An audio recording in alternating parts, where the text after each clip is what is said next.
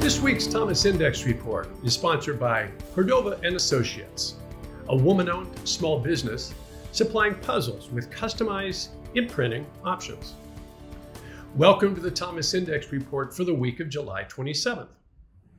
As a quick reminder, before we start today's index report, you can find all of our COVID-19 resources and register your industrial business as a COVID-19 response supplier by visiting thomasnet.com/COVID-19.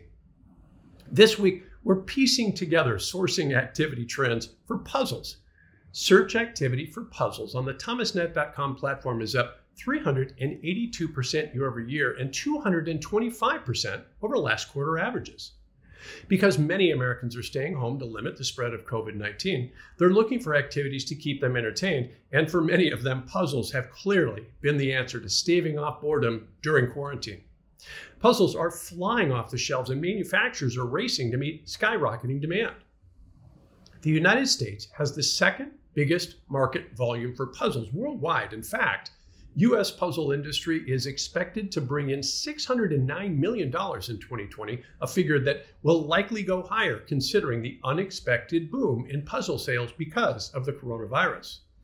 The puzzle manufacturing process is actually surprisingly complex. Images must be carefully selected and transferred onto cardboard before being stamped or die cut into individual pieces using over 1,000 tons of pressure.